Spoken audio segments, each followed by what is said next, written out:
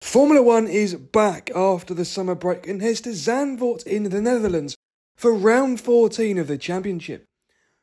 A short 2.6 mile track and 14 turns just off the coast of the North Sea. Max Verstappen won here last year for Red Bull. Let's take a look at Zandvoort onboard Max Verstappen's Red Bull and his home circuit. Brake at the 100 metre board for Tarzan. Hug the inside curb, third gear, back on the power. Now fifth gear, 140 miles an hour, turn 2. Now the infamous turn 3, Hoogenhouse. Get right into the banking of the corner. Now back on the power, fourth gear.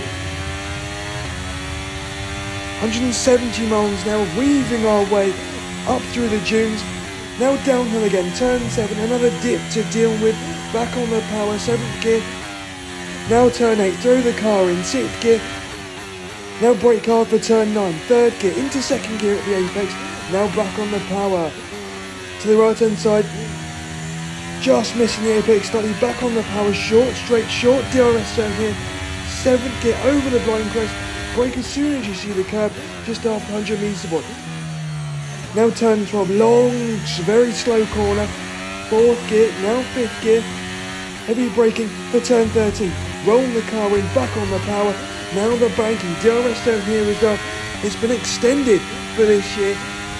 DRS zone onto the picture, 8th gear over the line, and that's a lap of Zandvoort.